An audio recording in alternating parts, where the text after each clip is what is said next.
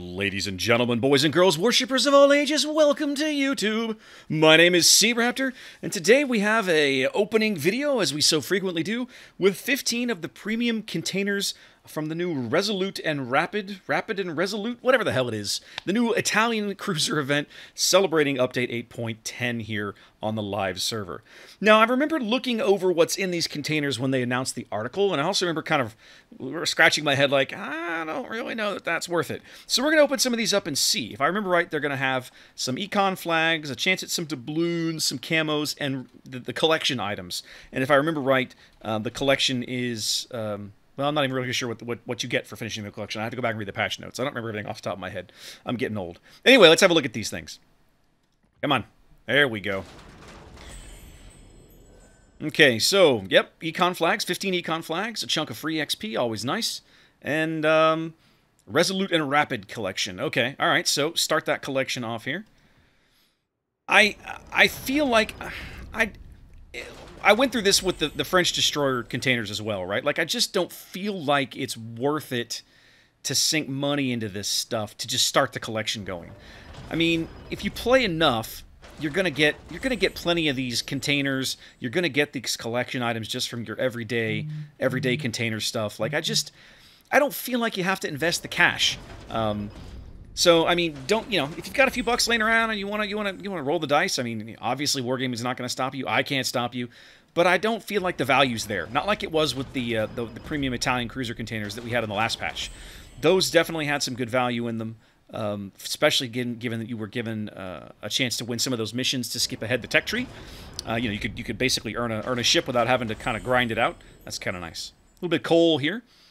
15 of the Regia Marina camos. These are actually pretty good camos if you don't have any camos. Or if you're running low on camos. The Regia Marina ones are actually pretty solid. So what have we seen in this slot? We've seen coal. We've seen free XP. You get camos or econ flags, and then you always get a collection item down there at the end. Okay. Yeah, I don't know. Like, to me, I don't really feel the need to, if they're giving these for free. Wargaming gave us these containers for free to showcase to you guys, right? They always do this.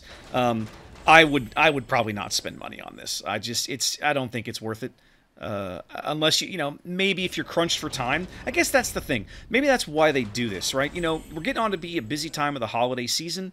I love these red dragon flags. Getting on to be a busy time of the year. Maybe... if you're at a crunch for time, you can't play a lot, you want to finish the collection, or you want to get a jump start, sink a few bucks into it just to get the collection items started, so you can unlock the collection, something like that. That might be worth it, to you individually, based on your personal economics. But if you're a regular player, if you play every other night, 2-3 nights a week, 3-4 nights a week, heavily on the weekends or something.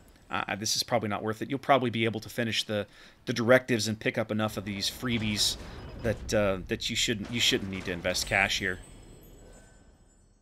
Now, I will say the other time these might be good, right? If you're a brand new player, right, and you're looking for a little bit of return on investment, these econ flags, these camos, that can be really nice. That can be a really good boost to a new player grinding out a line. Drop a few bucks and buy like 5 of these, get some of these free XP, get some of this econ flags. That could be worthwhile as well. Anyway, guys, there you go. 15 of those. Quick look through them.